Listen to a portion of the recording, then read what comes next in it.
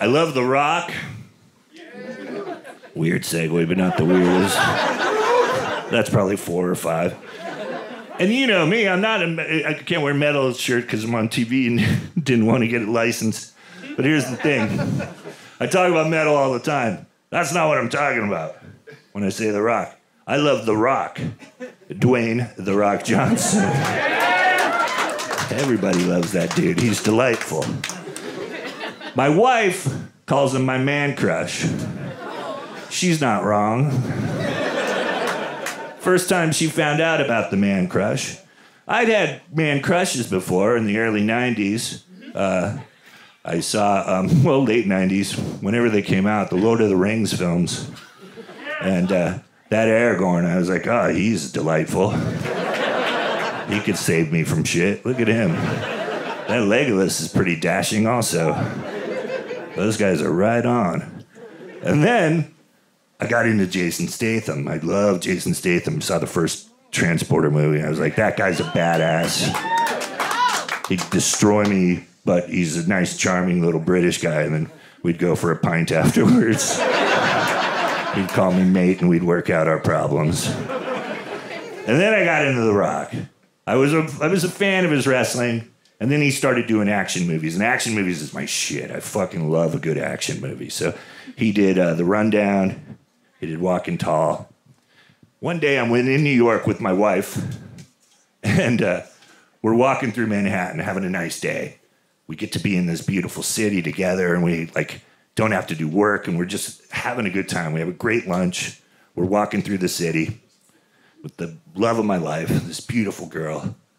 And I see The Rock climbing out of an Escalade and heading into the David Letterman show. She doesn't see that. All she sees is her husband look over and go,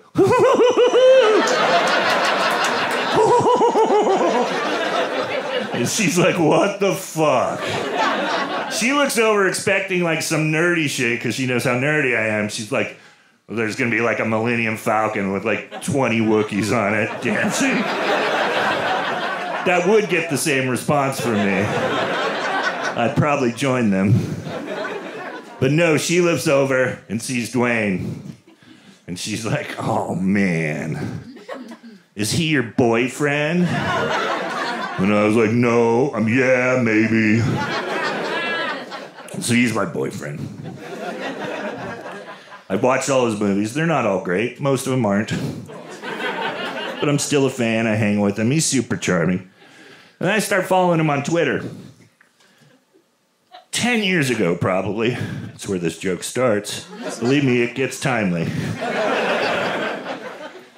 I'm in Target with the family, and I got a deuce in the Target.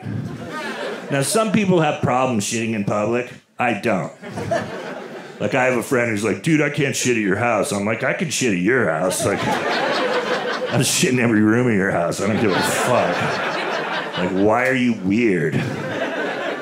So, of course, I can shit in Target. I go in there, I clean it up a little, and I'm taking care of business.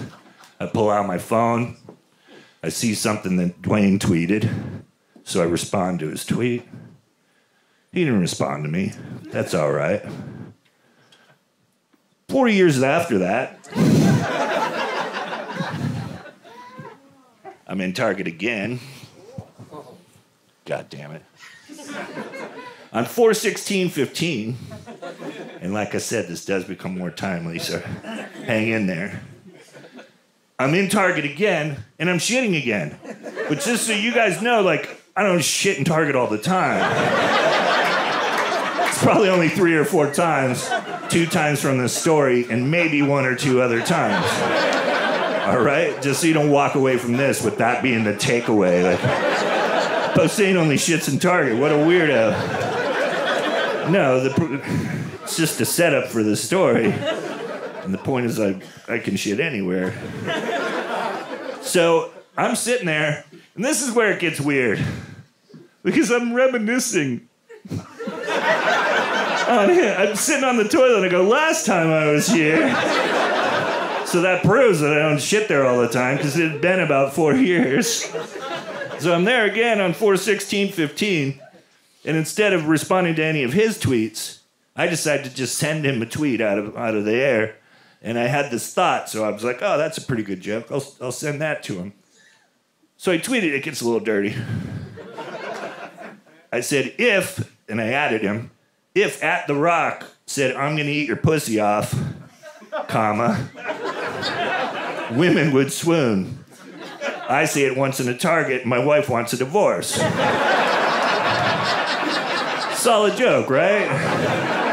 Maybe not the best joke you'll hear here tonight, but I gave it to Twitter for free. You guys had to pay to come in here and hear that. I threw that one out as a freebie. And I got like 950 likes, a bunch of retweets, like 400 something, and then responses. I got 26 responses. A couple hours later, one of them is from The Rock. Check it out. There. See it? Blue check. Big handsome gentleman. Over there. He says, and he asks me, he's replying to me, the Brian Posehn, that's my name.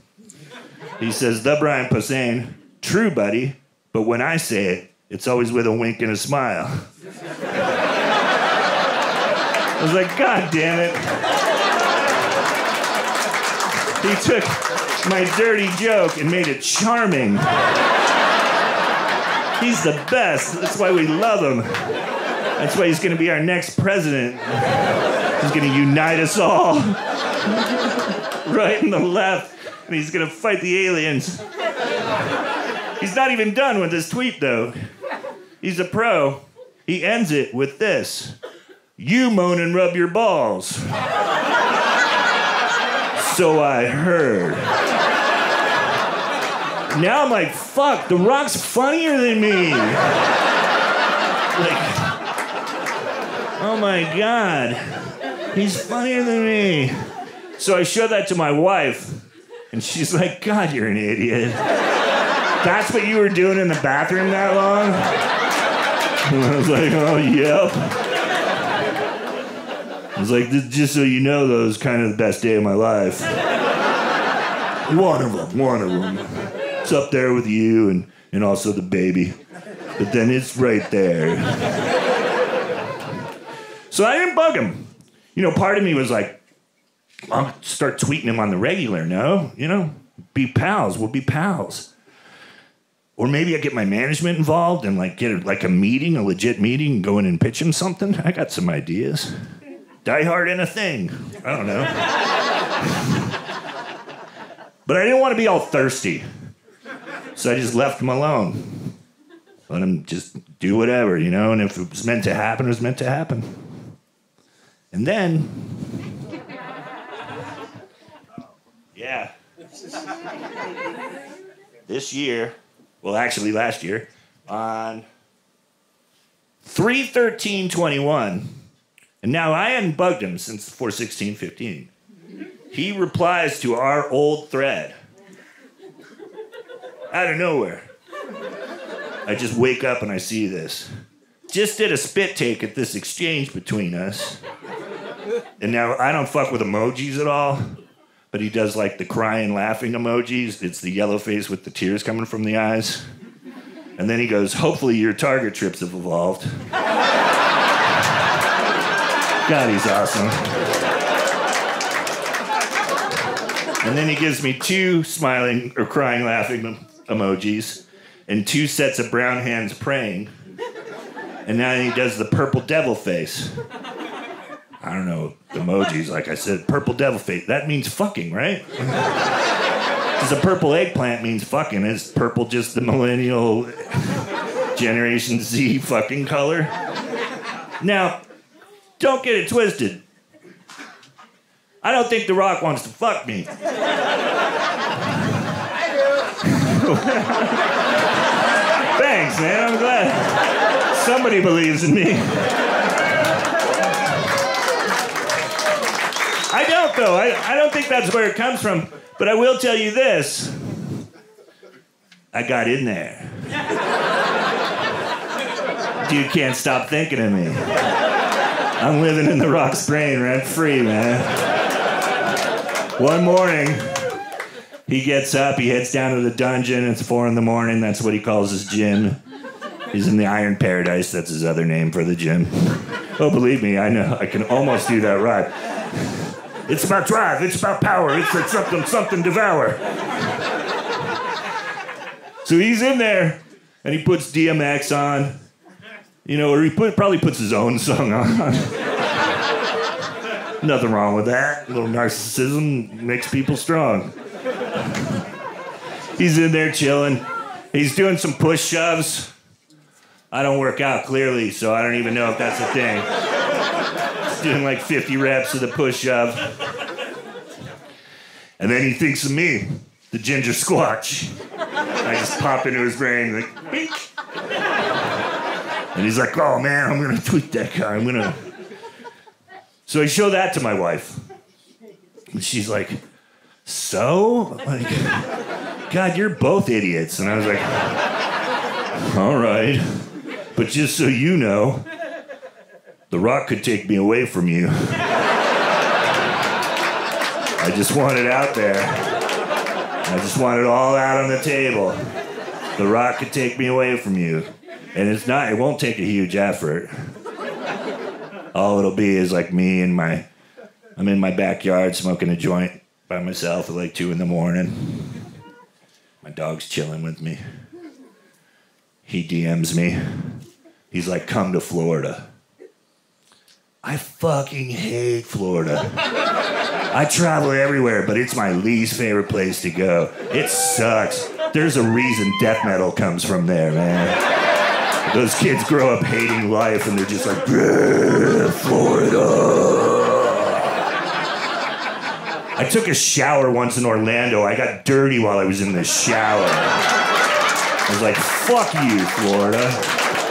Oh my God, I gotta take a 3rd shower. The fuck?